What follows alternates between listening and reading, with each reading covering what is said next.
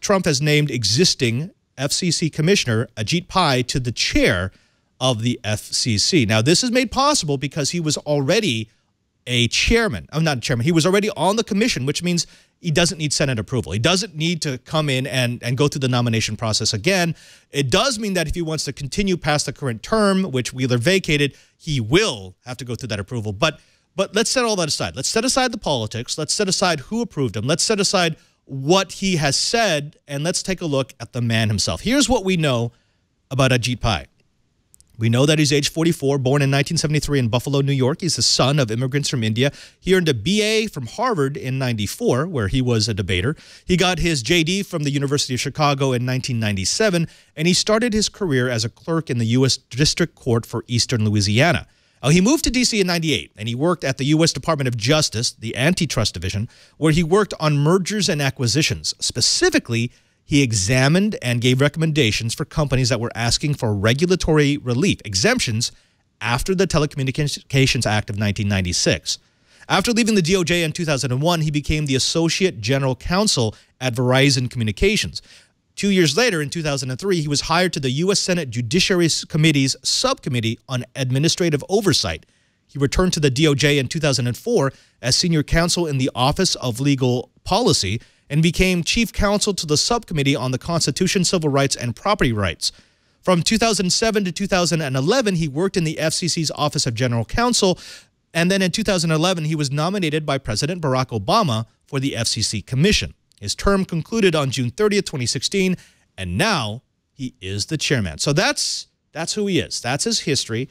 Let's take a look at what his policies might be. There's been a lot of screaming. There's been a lot of fear that this means the death of net neutrality because as a commissioner, he was very vocal, very adamant in his opposition to any sort of regulatory solution to net neutrality. Lou, let me start with you.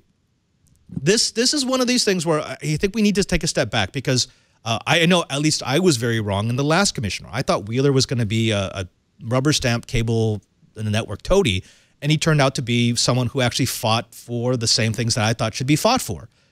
What should we take from this? I mean, obviously he's got chops. He's been doing this for a while. He's been involved in this specific type of law. He's been both in government and in industry and back to government. What do you expect is going to happen in the first, say, 6 months to a year of this new chairman? You know, I really hope that he takes an objective view of all this. I mean, like you said, he was a counsel on Verizon Communications. So I think, could it mean that he's partial to the communication companies? We don't know. I mean, I think maybe because he left and he did other things years after that. It's been almost 15 years ago that he did that. So question is, what are his views now? And I think we've kind of seen a little bit of that coming forward from some of the things that are written about him and some of the interviews that he's done in the past. And I'm hoping that what's going to happen is that we'll be surprised. And that, just maybe there'll be some alternate methods of taking what we have today, some of the policies we have today, and just altering them in a way that maybe it's even a better approach. But, again, based off his historical data, you went through the man, and it could go either way. I mean, there's no, to me, you have to have a crystal ball at this point to be able to tell what he's going to do and how he's going to be influenced. Could be influenced by the current, the current office, right? So I think there's something that to be said with just wait in time and also make sure your voice is heard at this point. I think that's really the best advice for that because, again, I will admit I got caught on the last guy. I really thought that Wheeler was going to be horrible, and he turned out to be quite good. But I'm going to throw this over to you, Curtis. A few years back, I think it was in 2014, he gave a speech at Carnegie Mellon, and in that speech, he offered 3 principles, and this was specifically as he was starting to debate net neutrality. He thought that there were 3 things that the FCC absolutely needed to do in order to encourage investment in the broadband network of this country. The first thing was that the FCC should be as nimble as the industry in which it oversees. And to that effect, he proposed that there's a 1-year deadline to consider any new technology that comes due. And this was to get, to remove what we had come to expect from the FCC, which just sits around on its hands all day. And it's, it's regulating the landline telephone when cell phones had become normal. And to that extent, I like that. I like a commissioner who says, no, we can't wait 6 months. This technology will be gone in 6 months. We need to take a look at it now. The second thing was that he wants to encourage investment by removing regulatory barriers to that investment. Now, this is the one that people are kind of freaking out about because they assume that means he's going to be against all regulation, but that's not what he said. What he said is he wants to look at the regulation that specifically inhibits investment. That is, it's a fine line, but it's a fine line that's very, very important. The third thing, and again, I agree with him on this, was that the FCC should allocate more spectrum to mobile communications. So, Curtis, in these three things, two of them, I think even the most liberal of the TWiT riot will agree are good. We do want the FCC to be nimble, and we do want the FCC to make sure that more spectrum is allocated to wireless companies. But what is it about that second point? What is it about the regulation that has so many people afraid? Well, the industry has long told us that any regulation, anything that tends to restrict the way they want to operate, discourages them from making investments in new infrastructure. So if you do anything that places a restriction on how they can operate, then they are less likely to do things like build out new cable plants and invest in new routing and switching frameworks. Now, historically, we've seen that is a limited case because we have had reasonable investment. But there is a philosophy that says that what would best benefit the American communications consumer, and here let's say we know that on a global scale we have pretty poor bandwidth here in the U.S. as a whole, that we would benefit from more competition and the ability for telecoms to be able to make an investment knowing that they can recoup that investment through business practices that let them, let's be honest, charge whatever the market will bear. So I think what we're going to see is some sort of balancing act where over the past 4 to 8 years, the balance has swung a bit in the direction of actively protecting consumers with the assumption that large corporations need to be restricted in what they can do, to one that tends to free up those companies with the idea that they will then use that freedom to invest more heavily, compete more effectively, and the results of that competition will be of greater benefit to the consumer. We won't know whether that's true for another 4 to 8 years, but it's certainly going to be interesting to watch in the meantime. Right. And okay, Liz, let me throw this over to you because there's been something that's been going around, a little mantra in my head since it became pretty obvious that Pai was going to get this position, and that is when you look at what Wheeler's legacy is, and that's net neutrality is a big part of it, although it's not the only part of that. Wheeler fought for a lot of other things other than just net neutrality.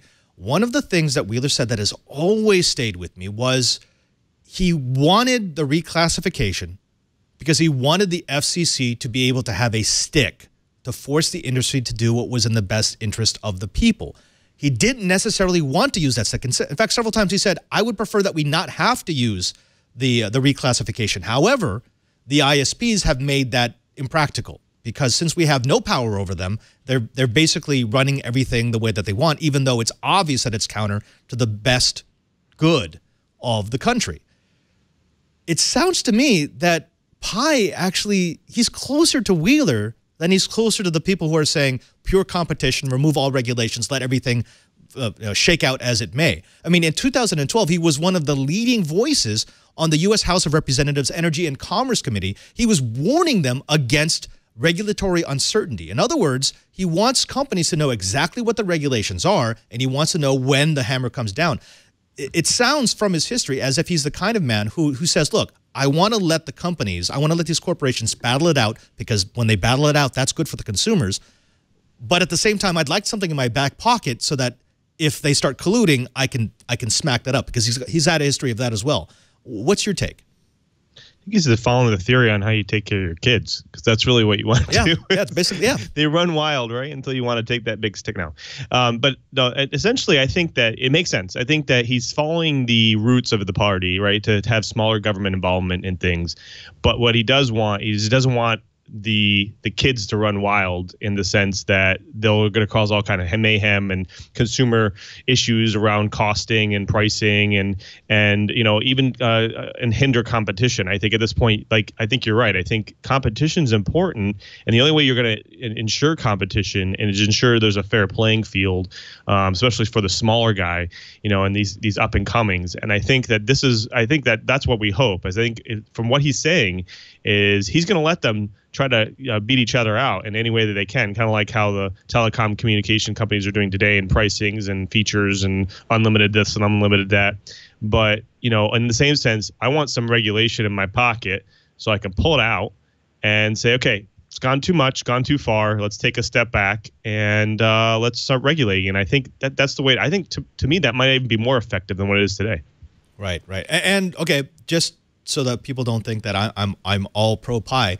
He also had a stint during his career at the DOJ, and again, this was right after the passage of the 1996 Telecommunications Act, where he was basically the one who was allowing companies, well, not allowing, but recommending that companies be allowed to merge, even though we had broken up the telecommunications monopoly.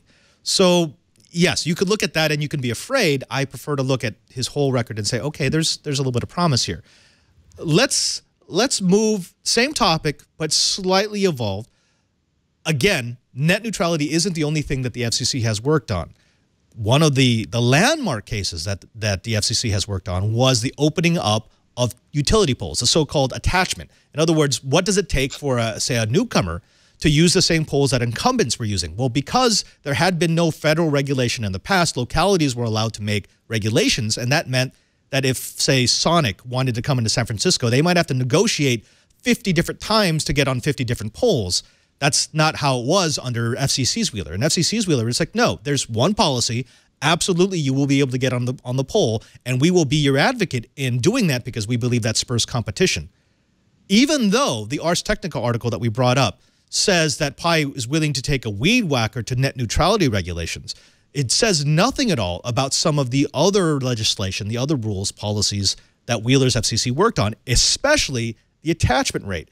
So, Curtis, do you think if net neutrality were to go away, let's say everything that they did about net neutrality went away, and it won't, we're going to talk about that in a bit, but if it did, would there still be enough to work with that attachment?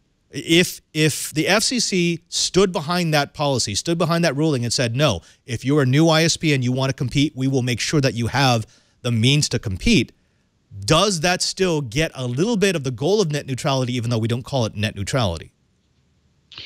Well, if the goal of net neutrality is to have lots of choices and through lots of choices have lower costs for consumers, then the attachment rate really does offer some promise.